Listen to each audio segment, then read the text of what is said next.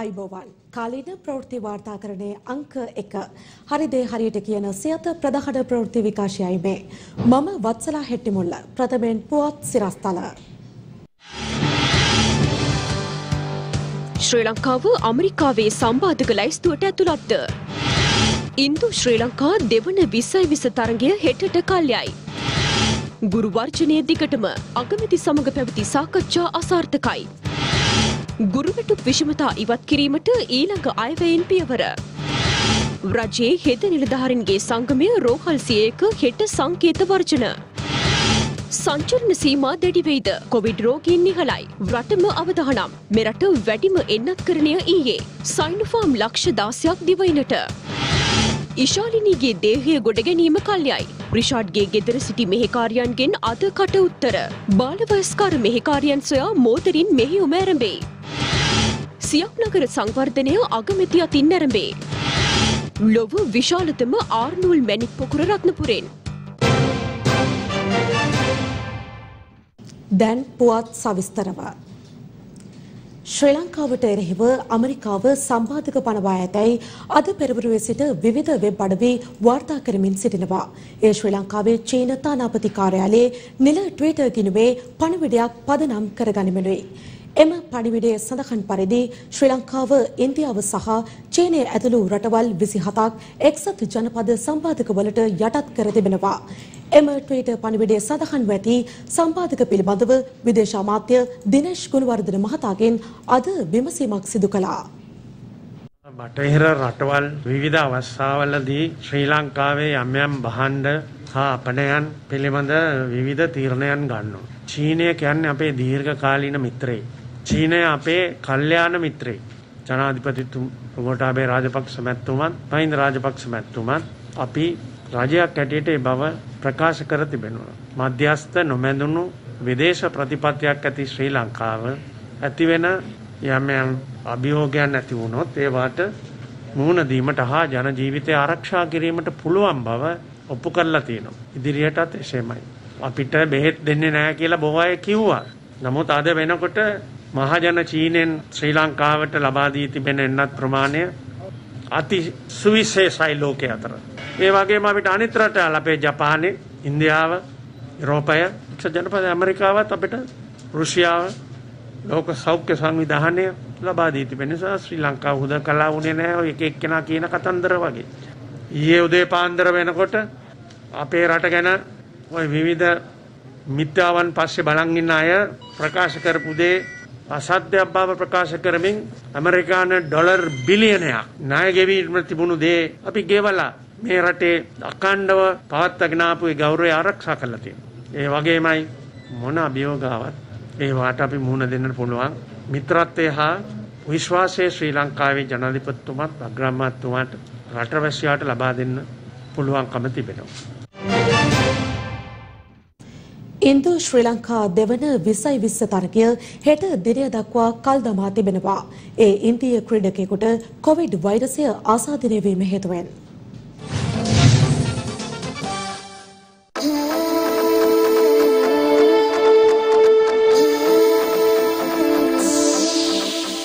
අද දින පැවැත්වීමට නියමිතව තිබූ ඉන්දු ශ්‍රී ලංකා දෙවන 2020 තරගය හෙට දින දක්වා කල් දමා තිබෙනවා. ඒ ඉන්දිය කණ්ඩායමේ ක්‍රීඩක කෘණාල් පාණ්ඩයාට කොවිඩ් වෛරසය ආසාදනය වීම හේතුවෙන් ඒ අනුව හෙට දින එනම් 28 වෙනිදා දෙවන 2020 තරගය කොළඹ ආර් ප්‍රේමදාස ක්‍රීඩාංගණයේදී පැවැත්වෙනවා. තරගය ආරම්භ වන්නේ රාත්‍රී 8ටයි. රාත්‍රී 7 සිට සජීව විකාශය ඔබට සියත TV ඔස්සේ නැරඹිය හැකියි. දෙවන සහ අවසන් 2020 තරගය ලබන 29 වෙනිදා පැවැත්වීමට නියමිතයි.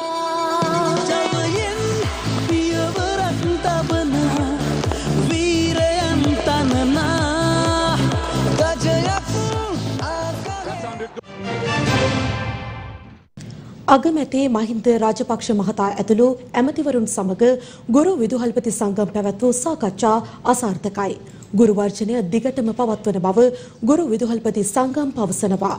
මේ අතර අද කැබිනට් තීන්දුව දැනුම් දීමේ මාධ්‍ය හමුවේදී සම කැබිනට් ප්‍රකාශක අමාත්‍ය රමේෂ් පතිරණ මහතා පැවසුවේ ගුරු වැටුප් විෂමතා ඉවත් කිරීමට ලබන අයවැයේ සිට පියවර ගන්නා බවයි. ගුරු වැටුප් විෂමතාවය සංශෝධනය කිරීම සඳහා ගත යුතු ඉදිරි ක්‍රියාමාර්ග පිළිබඳ සාකච්ඡාවක් අද පෙරවරුවේ අග්‍රාමාත්‍ය කාර්යාලයේදී පැවැත්වුණා. මෙම සාකච්ඡාව සඳහා අග්‍රාමාත්‍ය මහින්ද රාජපක්ෂ මහතා, අධ්‍යාපන අමාත්‍ය ජී.එල්. පිරිස් මහතා ඇතුළු අමාත්‍යවරුන් පිරිසක් සහ වෘත්තීය සමිති නායකයින් සහභාගී වුණා. මෙම සාකච්ඡාවෙන් අනතුරුව මාධ්‍ය වෙත අදහස් දැක් වූ ගුරු වෘත්තීය සමිති නායකයින් පැවසුවේ සාකච්ඡා අසාර්ථක බවයි. එමෙන්ම වර්ජනය අඛණ්ඩව ඉදිරියට ගෙන යන බවද ඔවුන් සඳහන් කළා. මේ සාකච්ඡාවේදී මේට පෙර දුන්නු සීනි බෝලම තමයි දුන්නේ. සම්පූර්ණයෙන්ම සාකච්ඡා අසාර්ථකයි. ඒට හේතුව තමයි ඔවුන් කියන කාරණය මේ අධ්‍යාපන ඇමති ජී.එල්. පීරිස් ගිය සතියේ සඳහන් කර අපිට මේ සුබෝධිනී වාර්තාව ඇතුළත් වැටුප් යෝජනාව කැබිනට් මණ්ඩලයට ඉදිරිපත් කරනවා. නමුත් ඊයේ ඒ පිළිබඳව සාකච්ඡා කරලා නිගමනයකින් තොරව ඉවත් ඒක අයින් කරගත්තා නැත්නම් සාකච්ඡාව කෙලවුරුනේ නැහැ කියන තමයි ජී.එල්. පීරිස් මහත්මයාගේ ප්‍රකාශය. මීට ඉස්සෙල්ලත් ගුරුසා විද්‍යාලපතිගේ වැටුප් විෂමතා ඉවත් කිරීම සම්බන්ධයෙන් අනු කමිටු තමයි දාලා තිබ්බේ. ඒ අනු කමිටු වලින් කවදාවත් ඉස්තුම් හම්බුන්නේ නැහැ. ඒවා කල් මරණ වැඩ ඒවා. ඒක නිසා අපි දැඩි වේගකට ප්‍රතික්ෂේප කරා. අපි පැහැදිලිවම ඉන්න ස්ථාවරය තමයි අපි දැනට ආරම්භ දෙන වෘත්තීය ක්‍රියාමාර්ග සියල්ල අඛණ්ඩව ඉස්සරහට යනවා. සාකච්ඡාවේ අවසන් එකඟතාවයක් විසඳුමකින් තොරව තමයි මේ සාකච්ඡාව අවසන් වුණේ. ඒ නිසා විශේෂයෙන්ම මේ ගැටලුව වහාම විසඳන්න ආණ්ඩුව පැත්තෙන් කටයුතු කළ යුතු තිබෙනවා. මේ අතර පැවති සාකච්ඡාව සම්බන්ධයෙන් රාජ්‍ය අමාත්‍ය සුසිල් ප්‍රේමජයන්ත් මහතාද මෙලෙස අදහස් පළ කළා. වන සඳුදාට අද සාකච්ඡාවේ මතුණු කරුණු ඉදිරිපත් කළා එදාට තීරණයක් ගන්නවා කියන එක තමයි අවසාන වශයෙන් ගරු අගමැතිතුමා සඳහන් කළේ. මේ අතර ගුරු වැටුප් විෂමතාව සංශෝධනය කිරීම සඳහා කැබිනට් පත්‍රිකාව ඊයේ පස්වරුවේ පැවති කැබිනට් මණ්ඩලය වෙත ඉදිරිපත් කෙරුණා. ඒ අනුව අද පෙරවරුවේදී අමාත්‍ය මණ්ඩල තීරණ දැනුම් දීමේ මාධ්‍ය හමුව පැවැත්වුණා. එහිදී අග්‍රාමාත්‍යවරයාගේ ප්‍රධානත්වයෙන් ගුරු විදුහල්පති වැටුප් ගැටලු විසඳීම සඳහා අනු කමිටුවක්ද පත් කර තිබුණා. එමෙන්ම සම කැබිනට් ප්‍රකාශක අමාත්‍ය රමේෂ් පතිරණ මහතා ප්‍රකාශ කළේ ගුරු විදුහල්පති වැටුප් විෂමතාව ඉවත් කිරීම සඳහා වන පළමු අදියර එළඹෙන අයවැයේදී ක්‍රියාත්මක කරන බවයි. ප්‍රතිපත්තියක් හැටියට ගුරුවරුන්ට සහ විදුහල්පතිවරුන්ට බලපාන වැටුප් විෂමතාවයන් ඉවත් කිරීම සඳහා අවශ්‍යතාවය හඳුනාගෙන තිබෙනවා. ඒ සඳහා ප්‍රතිපත්තියක් සකස් කළ යුතු බවත් පිළි අරගෙන තිබෙනවා. දැනට රටේ තිබෙන මූල්‍ය තත්ත්වය සමග අදාළ වෙනස්කම් කිරීමට අවශ්‍ය මූල්‍ය ශක්තිය මේ වතාවේදී දැනට ක්ෂණිකව රජයට හැකියාවක් නැහැ. නමුත් ඉදිරි අයවැය ලේඛනය තුලදී අදාළ විෂමතාවයන් ඉවත් කිරීම සඳහා පළවෙනි පියවර ගැනීමට කරු මුදල් අමාත්‍යතුමාත් එකඟතාවය පළ කොට තිබෙනවා. මේ අතර අද දිවයිනේ ප්‍රදේශ කිහිපයකදී ගුරු වැටුප් විෂමතාව ඉවත් කරන ලෙස ඉල්ලමින් විරෝධතා සංවිධානය කර තිබුණා.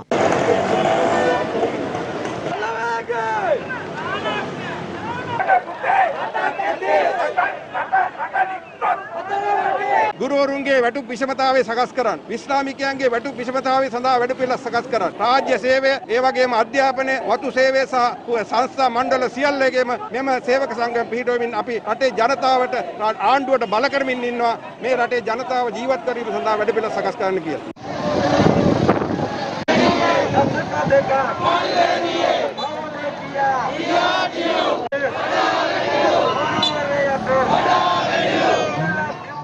මහජන සෞඛ්‍ය පරීක්ෂකවරුන්ගේ සංගමයේ සභාපති උපුල් රෝහණ මහතා සඳහන් කළේ පවතින ඩෙල්ටා කොවිඩ් අර්බුද තත්ත්වය හමුවේ ගුරුවරුන් උද්ඝෝෂණ පැවැත්වීමේදී අවධානයෙන් කටයුතු කරන ලෙසයි. බිම්මට්ටමේ මහජනතාව ගුරුවරුන්ගේ වෘත්තීය අරගලත් එක්ක ඔවුන්ගේ සෞඛ්‍ය උපදෙස් පිළිපැදීම් ඉතාම අඩුවෙන් කරන්නේ. ඒ වගේම ඔවුන් නරක පූර්වාදර්ශයක් අරගනිමින් ඉන්නවා. ගුරුවරුන්ට පාරේ නගරවල උද්ඝෝෂණය කරන්න පුළුවන් නම් ඔවුන්ට සාමාන්‍ය ජීවිතය පවත්වාගෙන යාමට ඇයි සෞඛ්‍ය උපදෙස් බාධාවක් වෙන්නේ කියන එක සම්බන්ධව ඒ නිසා ඒ සම්බන්ධවත් අපි කාරුණික අවධානය යොමු කරනවා. ගුරු වෘත්තීය සංගම් සහ සමාජිකයින්ගෙන් අවධානයෙන් කටයුතු කරන්න. ඔබ මම අපි සියලුම රටේ පුරවැසියන් ඉන්නේ මරණය අභියස කියන එක අවබෝධ කරගන්න කියලා. එමෙන්ම මේ සම්බන්ධයෙන් රාජ්‍ය අමාත්‍ය චන්න ජයසුමන මහතාද අදහස් පළ කළා. අපි දැක්ක ගුරුවරු ඉතාම වාසනාවන්ත විදිහට ලොකු පිරිසක් ඒකරාශී වෙලා රටේ හැමතැනම වගේ උද්ඝෝෂණ කරනවා. ඉතින් ඔවුන් ලොකු අවදානමක සිටිනවා මේ ඩෙල්ටා ප්‍රභේදයට නිරාවරණය වීමේ විශේෂයෙන්ම ජන සාමූහික වශයෙන් එකතු වෙන එක කිසිසේත්ම සුදුසු කටයුත්තක් නෙමෙයි. රජයේ හෙද නිලධාරීන්ගේ සංගමය හෙට දහවල් 12 සිට පැයක කාලයක් දිවයින පුරා තෝරාගත් රෝහල් 100ක විරෝධතා උද්ඝෝෂණ ව්‍යාපාරයක් සංවිධානය කර ඇති බව එම සංගමයේ සභාපති සමන් රත්නප්‍රිය මහතා පවසනවා. ඒ ඉල්ලීම් කිහිපයකට විසඳුම් ඉල්ලමින් රජයේ හෙද නිලධාරීන්ගේ සංගමයේ විදියට අනිකුත් හෙද සංගම් වලටත් ආරාධනා කරලා හෙට දවසේ දවල් 12 සිට 1 දක්වා දිවයින පුරා තෝරාගත් රෝහල් 100ක විරෝධතා උද්ඝෝෂණ ව්‍යාපාරයක් ක්‍රියාත්මක කරන්න අපි කටයුතු කරනවා. මේකට හේතුව වෙන්නේ සති 3කට පෙර හෙද සේවා විදියට දැවැන්ත වැඩවර්ධනයක් මේ රටේ දියත් කරා. මූලික ඉල්ලීම් 9ක් හේතු වෙනවා. ඉල්ලීම් 9න් දෙකක් තමයි කැබිනට් එක අනුමත කරේ. අනිකුත් ඉල්ලීම් පිළිබඳව කමිටුපත් කරන්න, අයවැයට යොමු කරන්න ආදී තීරණ ජනාධිපතිවරයා සහ ආණ්ඩුව ගත්තා. නමුත් ඒ එකක්වත් අද වෙනකොට අවසාන විසඳුමකට ගේන්න ආණ්ඩුවට සෞඛ්‍ය අමාත්‍යාංශයට හැකියාවක් ලැබිලා නැහැ. මේක හෙට දවසෙත් උත්තරයක් නැත්තම් මේ සතිය අවසාන වෙනකොට ගැසට් එක නිකුත් කරන්න රජයේ මුද්‍රණාලයට ගැසට් පත්‍රය සෞඛ්‍ය ලේකම්වරයා නිකුත් නොකරන්නේ නම් විවිධායක බලපෑම් පැත්තකට දාලා අපි අනිවාර්යයෙන්ම ඉදිරි දින 7න් පස්සේ මේකට වඩා බරපතල වෘත්තීය සමිති ක්‍රියාමාර්ගයකට යනවා. සෞඛ්‍ය මාර්ග උපදේශ අමතක කළහොත් ඉතා ඉක්මනින් සංචලන සීමා දැඩි කිරීමට සිදුවනු ඇතැයි විශේෂඥ වෛද්‍ය හේමන්ත හේරත් මහතා පවසනවා. මෙවන විටත් බිම් මට්ටමින් ආසාදිතයින්ගේ සංඛ්‍යාව ඉහළ යමින් පවතින බවයි මහජන සෞඛ්‍ය පරීක්ෂකවරුන් පවසන්නේ. අද තවත් සයිනෝෆාම් එන්නත් මාත්‍රා ලක්ෂ 16ක් ශ්‍රී ලංකාවට ලැබුණා. පැතිර යන ඩෙල්ටා කොවිඩ් ප්‍රභේදය හේතුවෙන් මේ වන විට රට තුළ යළිත් අවධානමක් මතු වී තිබෙනවා. කොවිඩ් අවධානම හේතුවෙන් පළාත් අතර පැන වූ සංචරණ සීමාද තවදුරටත් ක්‍රියාත්මක වනවා. කෙසේ වෙතත් සෞඛ්‍යාංශ යළිත් අවධාරණය කළේ පවතින සෞඛ්‍ය මාර්ගෝපදේශ නිසි පරිදි අනුගමනය කිරීමට ජනතාව කටයුතු කළේ නැත්නම් පවතින සංචරණ සීමා තවදුරටත් දැඩි කිරීමට සිදුවන බවයි. මේ දක්වා සාම්පල් වලින් නොලැබුණත් අනෙක් පළාත්වලත් ඩෙල්ටා ප්‍රභේදය ආසාදනය වෙච්ච පුද්ගලයෝ ඉඩකඩ තියෙනවා කියන එක විද්‍යානුකූලව බොහෝ දෙනෙක් තහවුරු කරලා තියෙනවා. අපි දන්නේ නැහැ මොන ආකාරයට මේක පැතිරෙයිද කියලා. අපි දීලා තියෙන සෞඛ්‍ය මාර්ගෝපදේශ ලිහිල් කිරීම සහ සංචරණ සීමා ලිහිල් කිරීම හරහා වැඩිදුරටත් තවත් රෝගීන් වැඩිවීමක් නිරීක්ෂණය වන්නේ නැත්නම් අපිට ඉදිරියේදී තවදුරටත් මේ සෞඛ්‍ය මාර්ගෝපදේශ ලිහිල් කරන්න පුළුවන්. එසේ නොවුනහොත් ඉදිරියේදී ලිහිල් කිරීම ප්‍රමාද වෙන්න ඉඩ තියෙනවා. නැත්නම් ආපස්සට දැඩි කිරීමට සමහර විට මේක හේතුපාදක වෙන්න ඉඩ තියෙනවා. රට විවෘත කළා අපිට රට ඉදිරියට ගෙනියන්න සිද්ධ වෙනවා. හැබැයි ඒ කාලයේදී අපි ඊටාම ඉක්මනින් මාස දෙකක් විතර ඇතුළත කාලය තුල අවුරුදු 30ට වැඩි සියලු දෙනාම එන්නත්කරණය කරන්නත් ඊට පස්සේ අවුරුදු 18ට වැඩි සියලු දෙනාම එන්නත්කරණය කරන්නටත් කටයුතු කරගෙන යනවා. රටක් වහලා තියාගන්න අපිට පුළුවන් කමක් නැහැ. මේ අතර චීන රජය තවත් සයිනෝෆාම් එන්නත් මාත්‍රා ලක්ෂ 16ක් ශ්‍රී ලංකාවට පරිත්‍යාග කර තිබෙනවා. එම එන්නත් රැගත් ශ්‍රී ලංකන් ගුවන් සේවයට අයත් UL 869 සහ UL 865 යන ගුවන් යාන අද උදැසන කොළඹ කටුනායක ගුවන්තොටුපළ වෙත ළඟා වුණා.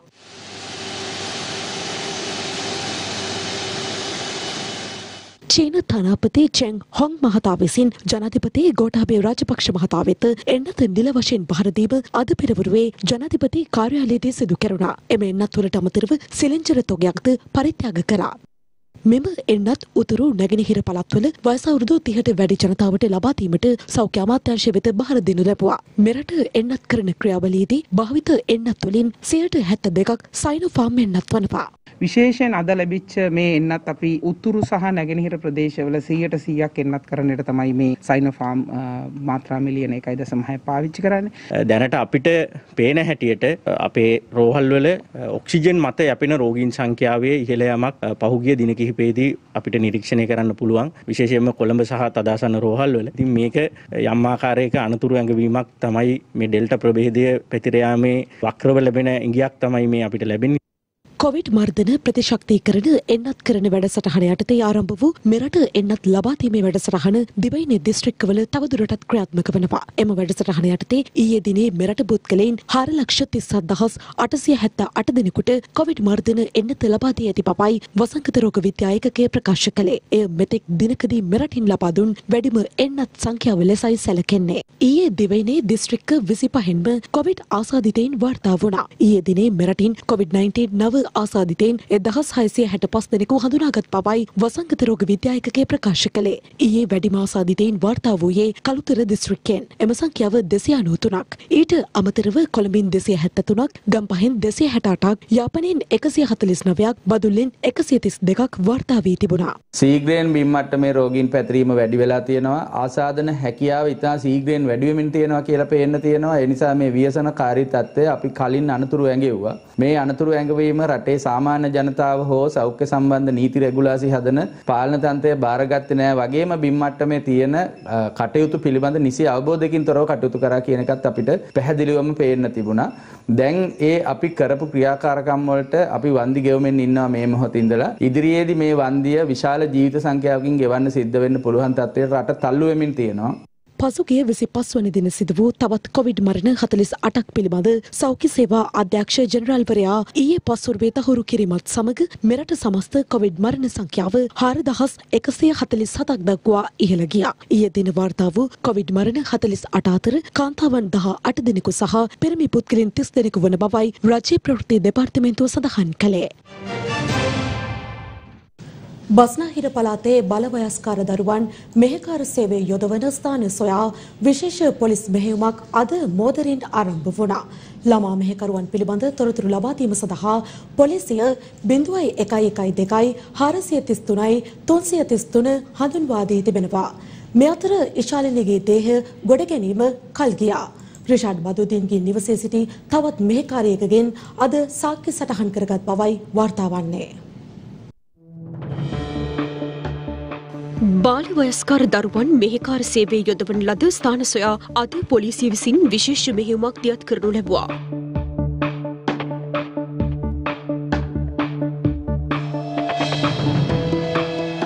එහිදී මෝදර පොලිස් බල ප්‍රදේශයේ බාල වයස්කාර දරුවන් සේවයේ යොදවා ඇති බවට සැක ස්ථාන පරීක්ෂාවට ලක් කෙරුණා. වයස අවුරුදු 18ක අඩු දරුවෝ කිසිසේත් රැකියාවේ නිරත කරගන්න එපා. ඒ දරුවන්ට ඒ අධ්‍යාපන කටයුතු ලබා ගන්න අතහැරන්න අවස්ථාව ලබා දෙන්න කියලා තමයි අපි අද ඔයගලන්ගෙන් ඉල්ලන්නේ.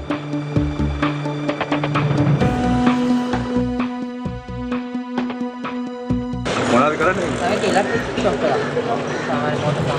වයස අවුරුදු 16ට වඩා අඩු දරුවන් මෙහෙකාර සේවයේ යොදවන තැනැත්තන් එවැනි දරුවන් ළඟ තබා ගන්නා නිවෙස්වල හාම්පුතුන් එවැනි දරුවන් තැරැව්කරණයට ලක් කළ වෙළඳාම සිදු කළ පුද්ගලයන් ඊට ආධාර අනුබල දුන් පුද්ගලයන්ට එරෙහිව දැඩි නීතිමය ක්‍රියාමාර්ග ගැනීමට බලාපොරොත්තු වෙනවා. දැනට අපිට වාර්තා වී ඇති ආකාරයට සහ පසුගිය දින කිහිපය තුළ බුද්ධි නිලධාරීන් ලබාගත් තොරතුරු අනුව ලංකාවේ මධ්‍යම කඳුකර ප්‍රදේශයෙන් වතුකරයෙන් වැඩිපුර ළමුන් සංඛ්‍යාවක් මේ ආකාරයට විවිධ ප්‍රදේශවලට මෙහෙකාර සේවය සඳහා රැගෙන විත් ඇති බවට වාර්තා වෙනවා. ළමා මෙහෙකාර සේවය පිළිබඳව කොළඹ නගරය හෝ තදාසන්න ප්‍රදේශයක තොරතුරක් තිබේ නම් ඒ සම්බන්ධයෙන් 0112 දුරකථන අංකයට දැනුම් දෙන ලෙස ඉල්ලා සිටිනවා.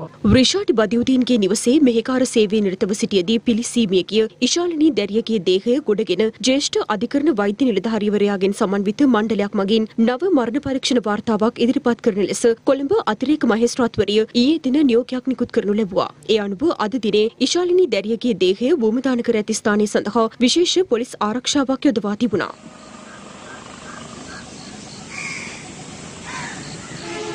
මට හිතන්න අපේ පහුල කට්ටියට මේක තරගන්න බැරි දෙයක්. මම ඒක ඉවසගෙන මම ඒක කරන්න කියලාත් මම කිව්වේ. මගේ දුවට හරි නීතිය ඕනේ කියලා තමයි. සාධාරණ පැත්තක ඉස්ස වෙන්න ඕනේ. මොනවද වෙලා තියෙන්නේ කියලා හරියට දැනගන්න ඕනේ කියලා. හරි මාර්ගයෙන් ඒගොල්ලන්ගේ වැඩ කටයුතු කරගෙන යන්න හරි දේ ලැබෙයි කියලා මම හිතනවා. මේ අතර කොළඹ උතුර කොට්ටාස අපරාධ විමර්ශනාංශයේ නිලධාරී කණ්ඩායමක් ඇතුළු විශේෂ පොලිස් කණ්ඩායම් කිහිපයක් සහ ඩයකම පොලිසිය විසින් සිද්ධියට අදාළ විමර්ශන කටයුතු වල නිරත වුණා. එහිදී රිෂාඩ් බදියුදීන් මහතාගේ නිවසේ මෙහෙකාර සේවයේ සිටියදී මියගිය ඉශාලිනී ජූඩ් දැරිය කොළඹට රැගෙන ගිය තැරැව්කරුගේ පවුලේ සමාජිකින්ගෙන් සහ එම නිවසේ මෙහෙකාර සේවයේ යෙදී සිටි තවත් කාන්තාවන් කිහිප දෙනෙකුගෙන් ප්‍රකාශ සටහන් කර ගැනීම ඩයකම වතුරායේදී සිදු කෙරුණා.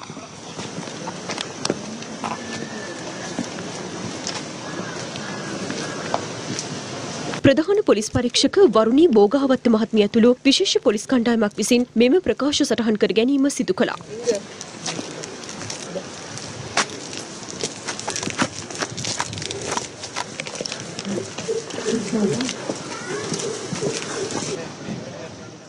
දැරියගේ දේහය අද දිනේ ගොඩ ගැනීම සිදු නොකරන බවත් මිහිදන් කළ සිරුරක් අධිකරණ නියෝගයක් මත ගොඩ ගැනීමේදී අනුගමනය කළ යුතු නීතිමාලාවක් ඇති බවත් එම නීතිමාලාවට අනුව ඉදිරි දින කිහිපය තුළදී ඉශාලිනීගේ සිරුර ගොඩගෙන යළිත් පශ්චාත් මරණ පරීක්ෂණය සඳහා යොමු කිරීමට නියමිත බවයි නුවරඑළිය පොලිස් කොට්ටාසයේ උසස් නිලධාරියෙකු කියා සිටියේ. මේ අතර අද දිනේත් දිවයින ප්‍රදේශ කිහිපයක ඉශාලිනී දැරියගේ මරණයට සාධාරණය ඉල්ලා විරෝධතා සංවිධාන කර තිබුණා. අද මේ නිසාලෙන්ට ඇතිදී අනිත් ළමයිට ඇති වෙනවා. අනිවාර්යයෙන් මෙයාට දඬුවම දීම යුතුයි. එල්ලුම් කාට යවම යුතුයි.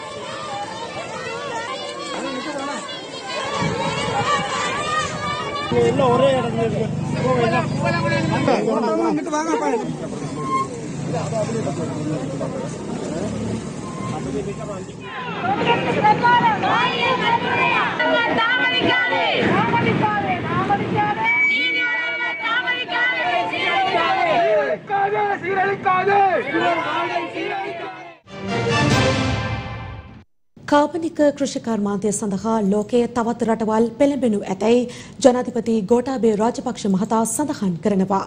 ජනාධිපතිවරයා ඒ බව පැවසුවේ ඉතාලියේ රෝම නගරයේ ආරම්භ වූ එක්සත් ජාතීන්ගේ ආහාර පද්ධති සමුළුව වීඩියෝ තාක්ෂණය ඔස්සේ අමතයි. ඉතාලියේ රෝම නගරයේදී ආරම්භ වුණු එක්සත් ජාතීන්ගේ ආහාර පද්ධති සමුළුවේ රාජ්‍ය නායක පූර්ව සැසිය ජනාධිපති ගෝඨාභය රාජපක්ෂ මහතා විසින් අමතනු ලැබුවා. එම සාකච්ඡාවට එක්වෙමින් අනාගත පරපුරේ ආහාර සුරක්ෂිතතාවය සහ පොහොර සහතික කිරීම උදෙසා කාබනික කෘෂි කර්මාන්තයක් සඳහා වූ ශ්‍රී ලංකාවේ ප්‍රවේශයට තවත් රටවල් පෙළඹෙනු ඇතැයි තමා අපේක්ෂා කරන බවයි ජනාධිපති ගෝඨාභය රාජපක්ෂ මහතා ප්‍රකාශ කළේ. එක්සත් ජාතීන්ගේ මහලේකම් ඇන්ටෝනියෝ ගුටෙරස් මහතාගේ මූලිකත්වයෙන් තෙදිනක් පුරා පැවැත්වෙන සමුළුවට රටවල් රැසක නායකයෝ සහභාගී වී තිබුණා. 2003 වන විට අපේක්ෂිත තිරසර සංවර්ධන ඉලක්කය වෙත පිවිසීමේදී ආහාර පද්ධතිවල ඇති බලපෑම සමුළුව මගින් සාකච්ඡාවට ලක් කෙරුණා. තරුණ පිරිස්, ගොවීන්, ආදිවාසීන්, සිවිල් සමාජ ක්‍රියාකාරකයන්, ශ්‍රේෂ්ඨ ගණනාවක නියෝජිතයන් නව ප්‍රවේශයක් සහිතව සමුළුවට එක් වුණා. ආහාර සඳහා ඇති අයිතිය මූලික මිනිස් අයිතියක්. තම ජනතාව සඳහා මෙම අයිතිය ආරක්ෂා කිරීම වෙනුවෙන් රජයක් තනිව ක්‍රියා කළද ගෝලීය ආහාර පද්ධතියේ පවතින සංකීර්ණතා පිළිබඳව පුළුල්ව අවබෝධ කරගත යුතු බවයි ජනාධිපතිවරයා මෙහිදී සඳහන් කළේ. Food security and nutrition for our future generations. Thank you. ජනාධිපතිවරයාට රටේ නගර කඩිනමින් සංවර්ධනය කිරීමේ අවශ්‍යතාවය පවතින බව අග්‍රාමාත්‍ය මහින්ද රාජපක්ෂ මහතා පවසනවා. තවමත් රටේ බොහොමයක් නගර අපිරිසිදු සහ අපිළිවෙල බවයි අග්‍රාමාත්‍යවරයා පවසන්නේ. ඒ සියක් නගර සංවර්ධන ව්‍යාපෘතියේ සමාරම්භක උත්සවයට අද එක්වෙමින් සියක් නගර සංවර්ධන ව්‍යාපෘතිය කුරුණෑගල හිරිපිටිය නගරයෙන් ආරම්භ කිරීමේ ජාතික උත්සවය වීඩියෝ තාක්ෂණය ඔස්සේ පැවැත්වුණා. ඒ අරලියගහ මන්දිරයේදී නාගරික සංවර්ධන සහ නිවාස අමාත්‍යාංශය යටතේ නාගරික සංවර්ධන අධිකාරිය මගින් ක්‍රියාත්මක කරන රට පුරා සෑම දිස්ත්‍රික්කයක්ම නියෝජනය වන පරිදි නගර 100ක් එකවර සංවර්ධනය කිරීම මෙම ව්‍යාපෘතියේ අරමුණයි. සියක් නගර සංවර්ධන ව්‍යාපෘතිය යටතේ එක් නගරයක් සංවර්ධනය කර අලංකාර කිරීම සඳහා රජය වැය කරන ලද මුදල රුපියල් මිලියන 20ක්. ඒ අනුව නගර 100 සංවර්ධනය කිරීම සඳහා රජය රුපියල් මිලියන 2000ක් වෙන් කර තිබෙනවා. අපේ රටේ ජනතාව කැමති තමන්ට ළඟ නගරය දියුණු වෙනවා දකින්න. හැමදේටම කොළඹ යන්නේ නැතුව ළඟම නගරයෙන් මේ අවශ්‍යතාවය ඉටු කරගන්න පුළුවන් නම් කියලා ජනතාව හිතන එකේ කිසිම වරදක් නැහැ. අපේ රටේ බොහෝමයක් නගර අදටත් තිබෙන්නේ අපිළිවෙලකට බව කාටවත් හංගන්න රහසක් නෙවෙයි කියලා මම විශ්වාස කරනවා. සමහර වෙලාවට නගරයක වැඩක් පටන් ගත්තම මැතිවරණයක් ඇවිත් බලයේ සිටි අය පෙරදුනාම ඒ වැඩේ එතරම්ම නවත්තනවා. මේ නිසා අනවසර ඉදිකිරීම මුල් බැසගත්තා. හරියට කානු පද්ධතියක් නැති අපිළිවෙල නගරයක් තමයි මේ අයගේ නගරය වුණා. හරියටම කිව්වොත් කපුටු කූඩු වගේ. අපි නම් යුද්ධයක් තිබෙද්දි සංවර්ධනය අමතක කළේ නැහැ. නමුත් ඊට පෙර නගර සැලසුම් සහ සංවර්ධනයට කිසිවෙකුත් අත තිබ්බේ නැහැ කියලා ඔබට මා අමුතුවෙන් කිව යුතු නැහැ. ගෝඨාභය ජනාධිපතිතුමාට මේ රටේ නගර සංවර්ධනය කඩිනම් කරන්න විශාල අවශ්‍යතාවයක් තිබෙන බව ඔබ හොඳින්ම දන්නවා. 2015 අපි පෙරදුනන් පස්සේ අපිට ලැබුණු සහතිකය තමයි ආසියාවේ දියුණු වෙනම නගරයේ බවට කොළඹ පරිවර්තන වෙනවා කියන පණිවිඩය. ඒ සියලුම දේවල් විනාශ වෙලා කුණු ටික ඇද ගන්න බැරුව ගන්ධක් ගහන රටක් තමයි අපිට දුන්නේ. හැම නගරයකම කුණු ටික ඇද ගන්න බැරි වෙච්ච ආණ්ඩුවක් පරිපාලනයක් එදා තිබුණා. අද ඒ පරිපාලනය අපිට කියනවා කොහොමද මේ රට පාලනය කරන රට හදන්න කියන උපදෙස් ගන්න හදනවා අපි. ඒ නිසා අපි පැහැදිලිව කියනවා අපි ජනතාවට පොරොන්දුවක් දුන්නා. රජයක් හැටියට ඒ වැඩපිළිවෙල අපිට 100%කින් අපිට විශ්වාසය තියෙනවා. කොතලාවල පනත පිළිබඳ පාර්ලිමේන්තු මන්ත්‍රීවරුන් දැනුවත් කිරීමේ වැඩමුළුවක් ලබන 3 වනදා පැවැත්වීමට නියමිතයි. මේ අතර අදත් කොතලාවල පනත පිළිබඳව පක්ෂව සහ විපක්ෂව අදහස් පළ වුණා. කොතලාවල පනත් කෙටුම්පත පිළිබඳ මාතෘකාව රට තුළ දැඩි ආන්දෝලනයක් නිර්මාණය කර අවසන්. ඒ පිළිබඳව බොහෝ දෙනා සිය අවධානය යොමු කර ඇත්තේ ආණ්ඩුව මෙන්ම විපක්ෂයේද මේ සම්බන්ධයෙන් විවිධ මත ඉදිරිපත් කරන අවස්ථාවකයි. එවන් පසුබිමක පනත් කෙටුම්පත පිළිබඳ පාර්ලිමේන්තු මන්ත්‍රීවරුන් දැනුවත් කිරීමට තීරණය කර තිබෙනවා. ඒ පාර්ලිමේන්තුවේ ආණ්ඩු පක්ෂ කාර්යාලය විසින් විශේෂ වැඩමුළුවක් පවත්වමින් මන්ත්‍රීවරුන් දැනුවත් කිරීමට ඔවුන් තීරණය කර තිබෙනවා. වැඩමුළුව ලබන 3 වෙනිදා පස්වරු 2ට පාර්ලිමේන්තු සංකීර්ණයේදී පැවැත්වීමට නියමිතයි. එමෙන්ම පනත් කෙටුම්පත දෙවනවර කියවීමේ විවාදය ලබන 6 වෙනිදා පැවැත්වීමට නියමිතව තිබෙනවා. මේ අතර රාජ්‍ය අමාත්‍ය සුසිල් ප්‍රේමචන්ද් මහතා අද පැවති මාධ්‍ය හමුවකදී කොතලාවල පනත පිළිබඳව මෙලෙස අදහස් පළ කළා. මේ අලුතෙන් තියෙන පනතේ අපි ආණ්ඩු පක්ෂ කණ්ඩායමෙත් සාකච්ඡා කළා. සංශෝධන වියුත්තන් කීපයක් තිබෙන බව පෙනී ගියා. ඒ නිසා තමයි මේ පනත විවාදය අවසන් කරන්නේ නැතුව විවාදයේ කල් තබලා ලබන 3 වෙනිදා සූදානම් කරලා තිනවා ආණ්ඩු පක්ෂ විපක්ෂ මන්ත්‍රීවරුන් දැනුවත් කිරීම සහ සාකච්ඡා කිරීමේ සාකච්ඡා වාරයක් සංවිධානය කරලා තිනවා. එතෙන්දී ආණ්ඩු පක්ෂයේ මන්ත්‍රීවරුන්ටත් විපක්ෂයේ මන්ත්‍රීවරුන්ටත් පුළුවන් දැනට මේ පනත සම්බන්ධයෙන් තිබෙන විවිධ අදහස් දැක්වීම් සලකලා බලලා අපි කොහොමද අවශ්‍ය නම් සංශෝධන කොහොමද ගෙනින්නේ කියන කාරණේ සාකච්ඡා කරන්නේ. එමෙන්ම විපක්ෂ නායක සජිත් ප්‍රේමදාස මහතාද මේ සම්බන්ධයෙන් සිය ස්ථාවරය පැහැදිලි කළා. රජයේ ඉදිරිපත් කර තිබෙන මේ අලුත් කොතලාවල පනත හරහා නිදහස් අධ්‍යාපනයට එල්ල වෙන මරුපහර පරාජය කරන්නටත් අපි ඒකමතිකව තීන්දුව කරා පමණක් නෙවෙයි කටවචනයට සීමා නොකොට ප්‍රායෝගිකව මේ පනත පරාජය කිරීමේ ගමන ක්‍රියාත්මක කරන්නට සමග ජන බලවේගයක් අනුබද්ධිත බුද්ධි මණ්ඩපයක් ඒකමතික තීන්දුවක් ගත්තයි කියන එක මම ප්‍රකාශ කරනවා. ඒ වගේම අපිට දැනගන්න ලැබී තිබෙනවා නිදහස් අධ්‍යාපනයට මරුපහරක් එල්ල වෙන තවත් ප්‍රතිපාදන ගණනාවක් ගෙනෙන්නට වර්තමාන රජය කටයුතු කරනවා කියලා. ඒසේ සිදු වුවහොත් එය පරාජය කරන්නටත් අපි නොපැකිලිව ඉදිරිපත් වෙනවා. මේ අතරේ කොතලාවල පනතට විරුද්ධව අද බදුල්ල නගරයේදී උද්ඝෝෂණයක් සංවිධානය කර තිබුණා. ඒ අන්තර් විශ්වවිද්‍යාලීය ශිෂ්‍ය බල මණ්ඩලය විසින්. මේ ආණ්ඩුවේ වත්මන් ජනාධිපතිවරයා කියනවා කොතලාවල පනත ගේන්න බැරි වෙන යම් කිසි හේතුවක් තියෙනවද? ඒ හේතුවට අදාළව හේතුව අයින් කරලා ඒක කොහොම හරි ගේන්න කියලා. අපි කිව්වේ නෑ මේක සංශෝධන ගෙනල්ලා මේක නැවත සම්මත කරන්න කියලා. අපි කිව්වේ මේ පනත වහම අකුල ගන්න කියලා. මැද පෙරදිග සහ ආසියානු රටවල රාජතාන්ත්‍රිකයින් පිරිසක් මුදල් අමාත්‍ය බැසිල් රාජපක්ෂ මහතා හමු වී තිබෙනවා.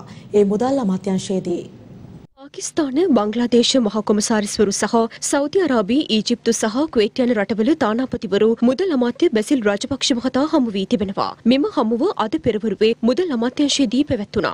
ශ්‍රී ලංකාව සහ එම රටවල් අතර පවතින ද්විපාර්ශ්වීය සම්බන්ධතා තවදුරටත් ශක්තිමත් කරගන්නා ආකාරය සහ අන්‍යෝන්‍ය සහයෝගීතාවයෙන් යුතුව කටයුතු කිරීම පිළිබඳව මෙහිදී දීර්ඝ වශයෙන් සාකච්ඡාවට බඳුන් වුණා. මැද පෙරදිග කලාපයේ රටවල් සහ දකුණු ආසියාතික රටවල් ශ්‍රී ලංකාව වෙත ලබා දෙන සහයෝගය අගය කළ මුදල් අමාත්‍ය ඉදිරියේදීද කලාපීය සහයෝගීතාවය සහ අන්‍යෝන්‍ය සුහදතාවය වර්ධනය කර ගැනීමට ශ්‍රී ලංකාව කැපවීමෙන් කටයුතු කරන බවයි සඳහන් කළේ. මෙම අවස්ථාවට මුදල් අමාත්‍යාංශ ලේකම් එස්.ආර්. ආටිගල මහතා ඇතුළු නිලධාරීන් පිරිසක් එක්ව සිටියා.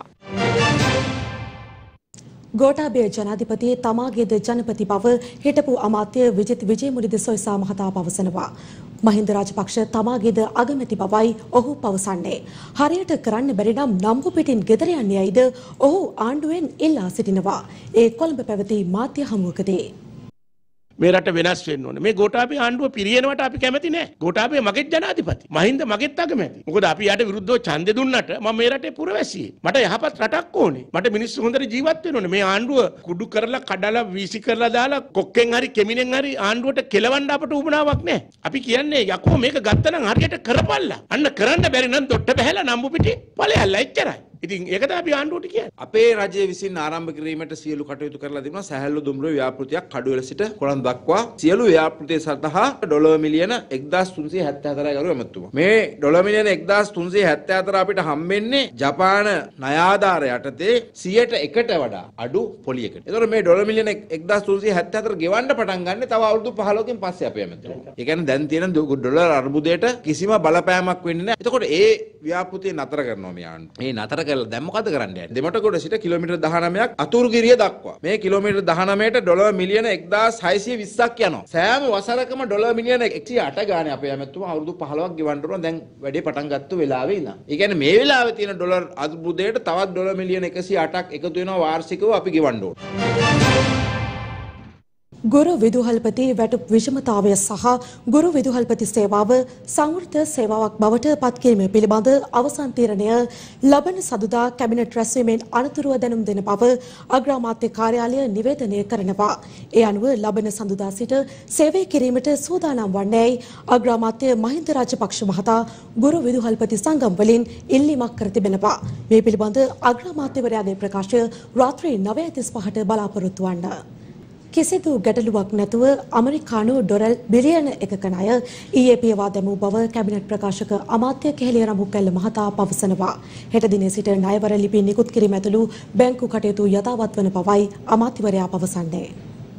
අපේ ඉලක්කය තිබ්බේ 2020 වෙනකොට දලදේශීය නිෂ්පාදනයෙන් 60%කට ගේන්න. ඒ 60%කට ගෙනවලා ලෝකයේ තියෙන අනිකුත් රටවල් එක්ක බලනකොට අපි ඉතාමත්ම ස්ථාවර තැනක ඉන්නේ. අවාසනාවට 2014 වෙච්ච වෙනසත් එක්ක අවසානයේ අපිට නැවත බාර ගන්නකොට 96%ක් දලදේශීය නිෂ්පාදනයෙන් අයබර රටක් අපිට බාරගත්තා. හැබැයි අපි ඒ කියලා කඩා වැටලා හඬා වැටලා හිටියේ නැහැ. කොවිඩ් වසංගතයත් එක්ක මුළු ලෝකෙම හඬා වැළපෙන සහ ආර්ථික කඩා වැටීමක් තියෙන මොහොතක අපි අපේ කැෂ් ෆ්ලෝ එක එහෙම නැත්නම් මූල්‍යමය හැසිරීම තාමත්ම දක්ෂ ලෙස කරපු එකට කදිම සාක්ෂියක් තමයි ඊයේ දවසේ අපිට ගෙවන්න තිබ්බ බිලියනය අපිට කිසිම පීඩනයක් නැතුව අපට ගෙවා ගන්නට හැකියාවක් ලැබුණා. හෙට දවසේ ඉඳන් මුළු බැංකු පද්ධතියම ණයවර ලිපි ඉදිරිපත් කිරීම, භාණ්ඩ ගෙන්වීම, ඒ ගැන කිසිම බාධාවකින් තොරව ඉදිරියට යන්නට පුළුවන් වාතාවරණයක් අපි හදලා තියෙනවා. කොළඹ වරායේ දකුණු ආසියානු සේවා සපයීම මධ්‍යස්ථානයක් සඳහා වූ ආයෝජනය නාවික මධ්‍යස්ථානයක් රටේ බිහි කරලා වෙළඳපොලේ උපරිම කොටසක් ගැනීමට නම් තව අඩුපාඩු කීපයක් තිබෙනවා. මේ ආයෝජනය වෙනුවෙන් ඩොලර් මිලියන 200ක පමණ ආයෝජනයක් අපි බලාපොරොත්තු වෙනවා. ඒ ආයෝජනය කරන්න කැබිනට් මණ්ඩලය අනුමැතියක් දීලා තියෙනවා රාජ්‍ය පෞද්ගලික අංශයක මුතුවක් එක්ක. වගේම ආර්ථික අධ්‍යාපනය සඳහා අවශ්‍ය ගුරුවරුන් 150කගේ සේවය ජාතික අධ්‍යාපන ආයතනය සඳහා ලබා ගැනීමට අවශ්‍ය කැබිනට් පත්‍රිකාවක් ඉදිරිපත් කරනු ලැබුවා. 2023 සහ 24 වර්ෂ ඉලක්ක කරගෙන ශ්‍රී ලංකාවේ නව අධ්‍යාපන ක්‍රමවේදයන් සකස් කිරීම සඳහා ශිෂ්‍යමාලාවේ දරුවන්ට ඇති පීඩනය අවම කොට වඩාත් ප්‍රායෝගික වෘත්තියාභිමුඛ අධ්‍යාපනයක් දරුවන්ට ලබා දීම වෙනුණු සිදු කරන ප්‍රතිසංස්කරණ වලට සහයෝගයක් හැටියට ජාතික අධ්‍යාපන ආයතනයේ ධාරිතාවේ වැඩි කිරීම සඳහා එම ගුරුවරුන් 150 දෙනා සුදුසුකම් මත බඳවා ගැනීම ඇති 2023 වසරේදී යෝජිත අධ්‍යාපන ප්‍රතිසංස්කරණ 1, 2, 6, 8 සහ 10 ශ්‍රේණි සඳහා 2023 වසරේදී ක්‍රියාත්මක කිරීමටත් 3, 4, 5, 7 සහ 11 ශ්‍රේණි සඳහා 2024 වර්ෂයේදී වෙනස්කම් හඳුන්වා දීමටත් අධ්‍යාපන අමාත්‍යාංශය බලාපොරොත්තුව සිටිනවා. රට මුහුණ දෙන ගැටලු හමුවේදී එකට සිට ගැනීමට පෙරටුගාමී සමාජවාදී පක්ෂය සහ ශ්‍රී ලංකා කමියුනිස්ට් පක්ෂය අද සාකච්ඡා ආරම්භ කළා. තවත් දේශපාලන පක්ෂ මීට එක් කරගන්නා බවයි සාකච්ඡාවෙන් අනතුරුව අදහස් දැක්වූ පක්ෂ නියෝජිතයින් ප්‍රකාශ කළේ. පොදු ජනතාව මුහුණ දී ඇති අර්බුද සහ ඒ සඳහා ඉදිරියේදී ගනු ලබන ක්‍රියාමාර්ග සම්බන්ධයෙන් පෙරටුගාමී සමාජවාදී පක්ෂය සහ ශ්‍රී ලංකා කොමියුනිස්ට් පක්ෂ අතර සාකච්ඡාවක් අද පැවැත්වුණා. ඒ කොමියුනිස්ට් පක්ෂ ප්‍රධාන කාර්යාලයේදී. ඒ සඳහා කොමියුනිස්ට් පක්ෂය වෙනුවෙන් එහි ප්‍රධාන ලේකම් ජී වීරසිංහ, හිටපු ප්‍රධාන ලේකම් ඩී ගුණසේකර යන මහතුරුන් ඇතුළු නියෝජිතින් කිහිප දෙනෙක් එක්ව සිටියා. එමෙන්ම පෙරටුගාමී සමාජවාදී පක්ෂය වෙනුවෙන් එහි පාලක ලේකම් චමීර කොස්වත්ත, ප්‍රචාරක ලේකම් දුමින්ද නාගමු යන මහතුරුන් ඇතුළු පිරිසක් එක්ව සිටියා. අවුරුදු 72ක් තිස්සේ අපි විවිධ දේශපාලන පක්ෂ යම්කිසි උත්සාහයක් කළා තිනවා වාමාංශික පක්ෂ මේ අර්බුද ඉස්සරහ අපිට මේ රටේ නිරදර පන්තියට වැඩ කරන ජනතාවට ජයග්‍රහණ දිනා ගන්න. ඉතින් ඒ මැදිහත් වීම ප්‍රමුඛ වශයෙන් සිද්ධ වෙලා තියෙන පාර්ලිමේන්තුව ඉලක්ක කරගෙන ඒ නිසා අපි දේශපාලන ව්‍යාපාරයක් විදිහට අපි හිතනවා මේ උපාය මාර්ගයේ යම්කිසි සීමාවක් ඇවිල්ලා තියෙනවා කියලා. ඒ නිසා ඒකට විකල්පව ජනතා මධ්‍යස්ථානයක්, ජනතා ව්‍යාපාරයක් ගොඩනැගීම සහ ජනතා ව්‍යාපාරයට යම්කිසි ව්‍යුහාත්මක බලයක් රාජ්‍යත් සමග කේවල කිරීමේ බලයක් ගොඩනැගීම තමයි අපේ දේශපාලන වැඩපිළිවෙලේ අපි ඉලක්ක කරලා තියෙන්නේ. ඒ සඳහා අවශ්‍ය ඉස්සරහ ක්‍රියාමාර්ග අපි ගන්න සූදානම් වෙලා තිනවා. ඒ සම්බන්ධයෙන් අපි සහෝදරුන්ව දැනුවත් කරා. ඉතින් ඒ දැනුවත් කිරීම ඇතුළේ අපි යම්කිසි අද සාකච්ඡාවේ අපි සාර්ථකත්වයක් අපි ගොඩනගා ගත්තා. ඒ සාර්ථකත්වය තමයි අපි ඉදිරියේදී විටින් විට නැවත මේ තියෙන දේශපාලන අර්බුදේ සහ අපි එකිනෙකා ක්‍රියාමාර්ග සම්බන්ධයෙන් සාකච්ඡා කරන එකඟතාවයක් හදාගත්තා. ඒ වගේම අපිට එකඟ විය හැකි කරුණු වලදී එකට වැඩ කිරීම සඳහා එකට ක්‍රියාමාර්ග ගැනීම සඳහා වෙච්ච ආරම්භක එකඟතාවයක් අපි ගොඩනගාගත්තා. අතර විවිධ දෘෂ්ටිමය වශයෙන් මත වෙනස්කම් තියෙන පුළුවන්. අපි ඒවා නිරාකරණය කර ගැනීමට අපි උත්සාහ ගන්නවා. ඉදිරියේදී ප්‍රශ්නවලදී අපි එකට එකතු වෙලා වැඩ කරන්න පුළුවන් තැන්වලදී එකතු වෙලා වැඩ කරන්න. ඒ වගේම මේ දෘෂ්ටිමය අරගලයේදී අපිට එකතු වෙලා ස්ථාවරයන් ගන්න පුළුවන් එකතු වැඩ කරන්න. ආණ්ඩුවෙන් පිටින් ඉන්න පක්ෂත් ආණ්ඩුව තුල ඉන්න අනිකුත් වාමගාමී රැඩිකල් ජාතික පක්ෂත් එක්කත් ශ්‍රී ලංකා නිදහස් පක්ෂත් එක්කත් අපි වෙන වෙනම දැන් සාකච්ඡා පවත්වාගෙන යනවා. ඒ වාස්තවිකත්වය මෝරමින් තිබෙන නිසා මනෝමූල සාධකයේ වශයෙන් කියන්නේ කම්කරුබන්දි ව්‍යාපාරය, මේ ව්‍යාපාරය අතරත් හැකියාවක් දුරට අන්‍යෝන්‍ය අවබෝධයක් ගොඩනගීමේ අනිවාර්ය අවශ්‍යතාවය පැනලා තියෙනවා. රංජන් රාමනායක මහතා ජනාධිපති සමාව යටතේ නිදහස් කරන ලෙස ඉල්ලමින් අද කලාකරුවන් පිරිසක් කොළඹදී මාධ්‍ය හමුවක් ඇඳවා තිබුණා. රංජන් රාමනායක කියන්නේ ඊටම සුන්දර සංවේදී අයිති අසාධාරණ වෙනුවෙන් හැම විටම පෙනී හිටපු සුන්දර කලාකරුවා. ඉතින් මේ කලාකරුවා අද වෙනකොට සිරගත වෙලා ඉන්නවා. රංජන් එහෙම තමයි කතා කරන්න ගියාම පොඩ්ඩක් සැරට කතා කරනවා. ඒ කතා කරන්නේ අයිති අසාධාරණ. ඇත්තටම ශ්‍රේෂ්ඨාධිකරණයෙන් ලැබිච්ච තීන්දුවක් නිසා අපිට උඩක් දේවල් කරන්න බෑ. එකම දේ තමයි ඒ වෙනුවෙන් ඉල්ලීමක් ආයෝජනය කිරීම. කලාකරුවෙක් හැටියට රංජන රාමනායක මැතිතුමා සිරගත වෙලා ඉන්නවා. ඉතින් අපි විශේෂයෙන්ම මේ කලාකරුවා වෙනුවෙන් ඉල්ලීමක් කරනවා ජනාධිපතිතුමාගෙන්. එතුමාගේ තිබෙන බලතල අනුව රංජන රාමනායක මැතිතුමාට ඒ සමාව ලබා දෙන්න. මේ වෙලාවේ කලාකාරයෝ හැටියට අපි අසරණයි. අපිට මෙතනින් එහාට දෙයක් කරන්න නෑ. අපිට පුළුවන් මේ විදිහට එකතු වෙලා ඔහු වෙනුවෙන් ජනාධිපතිතුමාගේ අවධානය යොමු කරගන්න එක විතරයි. මට හිතෙනවා දැන් අපි මෙතන මේ කතා කරපු දේ රංජන්ට ඉදිරි කාලයේ සිරමැදිරියක් තුල ගත කරන්න උනත් ඔහුගේ හිතට ලොකු ශක්තියක්, ධෛර්යයක්, ආදරයක් ලැබෙවි. ලොව මෙතෙක් වාර්තා වී ඇති වටිනාම ආර්0 මැණික් පොකුර රත්නපුර පැල්මඩුල්ල කහවත්ත ප්‍රදේශයෙන් හමු වී ඇතැයි ජාතික ස්වර්ණාභරණ අධිකාරියේ සභාපති තිලක් වීරසිංහ මහතා සියතට ප්‍රකාශ කළා. මෙහි බර කිලෝ 510ක් වන අතර දල වටිනාකම ඩොලර් මිලියන 100කට වැඩි වනු ඇතැයි සභාපතිවරයා විශ්වාසය පළ කරනවා. ලානිල් පැහැති මෙම මැණික් පොකුර කොරොන්දම් සහ ක්‍රිස්ටල් මිශ්‍රවේ නිර්මාණය වී ඇතැයි සභාපතිවරයා පවසනවා. ලොව විශාලතම ආර්0 මැණික් පොකුර රත්නපුර පැල්මඩුල්ල කහවත්ත ප්‍රදේශයෙන් සොයාගත් බව ජාතික මැණික් හා ස්වර්ණාභරණ අධිකාරියේ සභාපති තිලක් වීරසිංහ මහතා පවසනවා. එම මැණික් පොකුර කිලෝ 510ක බරකින් යුක්ත වන බවයි සැලකෙන්නේ. මෙහි දල වටිනාකම ඩොලර් මිලියන 100කට වැඩි වනු ඇති බව ස්වර්ණාභරණ අධිකාරියේ සභාපතිවරයා වැඩිදුරටත් සඳහන් කළා. රටේ පවතින කොවිඩ් වසංගත තත්ත්වයක් සමගින් මෙරට මැණික් කර්මාන්තය කිසියම් පසුබෑමකට ලක්ව ඇති අවධියක මෙම සොයා ගැනීම විශිෂ්ට බවයි තිලක් වීරසිංහ මහතා අප කළ විමසීමකදී ප්‍රකාශ කළේ. නවලෝක රෝහල් සමූහය ශ්‍රී ලංකා නීතිඥ සංගමය සමගින් ආයතනික සහයෝගීතාවයකට එළඹ තිබෙනවා. නීති වෘත්තිකයන් හට රෝහල් සේවා පහසුකම් සැපීම මෙහි අරමුණයි. පුද්ගලික රෝහල් ක්ෂේත්‍රයේ පුරෝගාමී නාමයක් වන නවලෝක රෝහල් සමූහය සහ ශ්‍රී ලංකා නීතිඥ සංගමයේ එක්ව පසුගියදා ගිවිසුමකට එළඹුණා. ඒ නීති වෘත්තිකයන් හට ජාත්‍යන්තර මට්ටමේ රෝහල් සේවාවක් ලබා දීමේ අරමුණු කරගනිමින් නීතිඥ සංගමේ සමාජිකයින් වෙත විශේෂිත ප්ලැටිනම් සමාජික කාඩ් පතක් හිමි වුණා. එම සංගමයේ සමාජිකයින්ට නවලෝක රෝහල් ජාලය තුලින් ඕනෑම රෝහල් සේවාවක් ලබා ගැනීමේ හැකියාවද එමකින් පවතිනවා.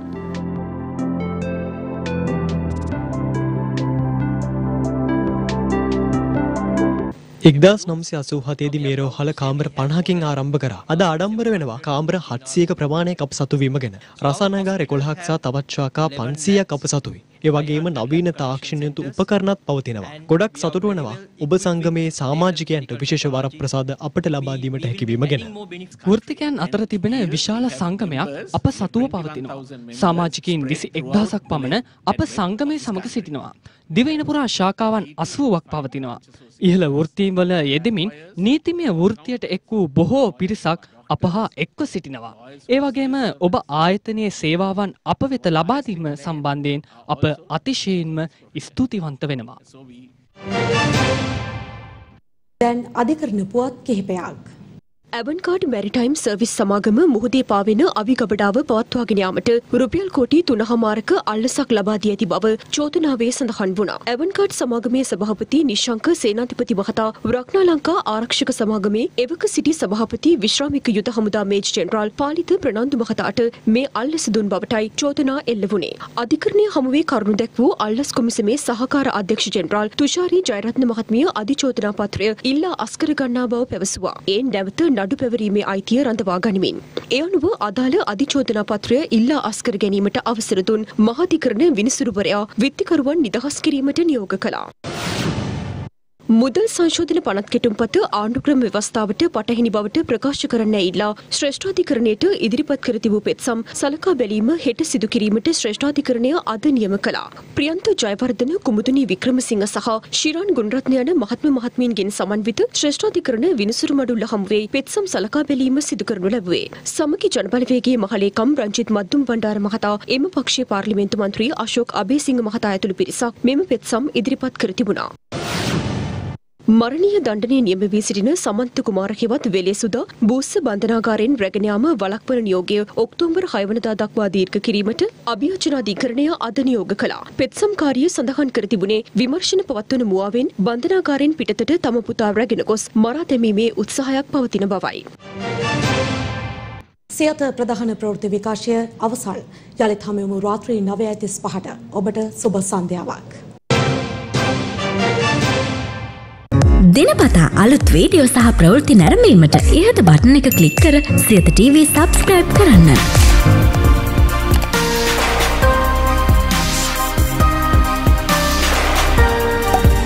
අලුත් වීඩියෝ ගැන මුලින්ම දැනගන්න මෙම සීනුව ක්ලික් කරන්න.